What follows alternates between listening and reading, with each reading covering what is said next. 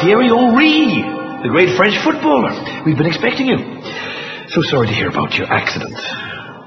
Okay, before we let you in, is there anything you'd like to confess? Well, actually, yes. A few years ago, in a very important World Cup qualifying match against Ireland, I intentionally handled the ball, which led to the winning goal, so France got to go to the World Cup and Ireland did not. I have always felt very, very guilty about this. Well, that is pretty bad.